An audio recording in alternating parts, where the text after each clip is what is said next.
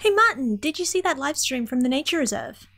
Hey Katie, yeah, I'm watching it now. It looks like a Django pony had wandered into unicorn territory. Geez, I hope they get along okay. Here's hoping.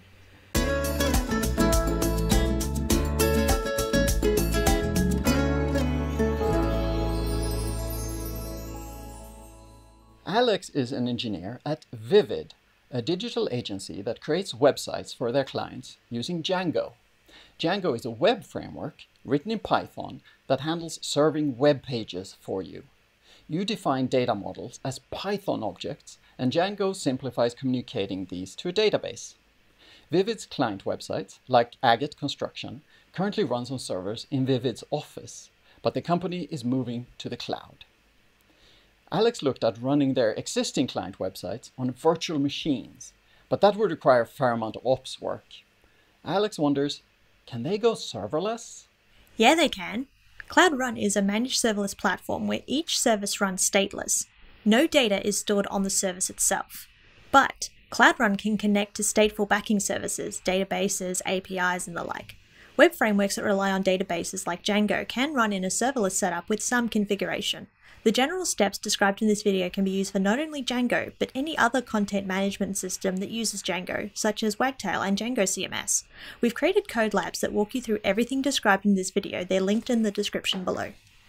Any Django site can be built into a container image. This image can be deployed as a Cloud Run service, but that just handles the code part. Django also needs a database to store relational data and a place to store media and static assets. These two backing services need to be provisioned and accessible by the service. First, let's talk data. Django supports many relational databases, including Postgres and MySQL.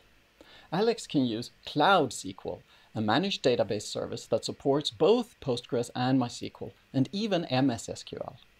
When Alex first deploys their Cloud Run service, they'll need to set the add SQL instance parameter, linking their Cloud Run service with their Cloud SQL database. This allows the service and the database to communicate over an automatically encrypted connection. Django will also need connection settings, not just the instance hostname, but also the database username and password. Alex can store these credentials using Secret Manager, retrieving them at runtime. From here, everything is set up to run Django's migrate command.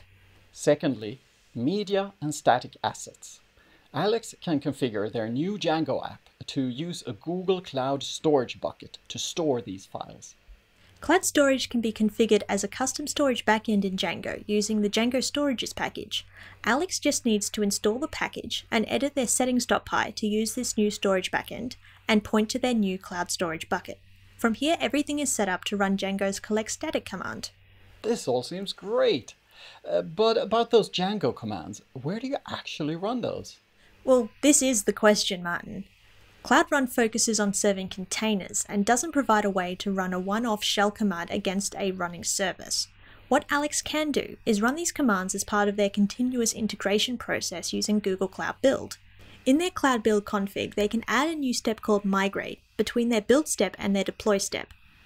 This migrate step uses the App Engine exec wrapper, which allows commands to be run against a database during a Cloud Build job. Additionally, they can configure this job to be automatically run anytime the Agate code is updated in source control using Cloud Build triggers. If an automated process doesn't work for Alex's migration strategy, they can run their migration commands manually with help from Cloud SQL Proxy. We've described this method in more detail in our blog post.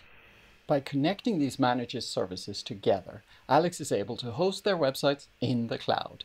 These services automatically scale up and down as their load changes throughout the day without having to pay a fixed price for a virtual server. Details for everything mentioned in this video, including the Codelabs, are linked in the description. So how are the herd doing? It looks like they're getting along great. Yay!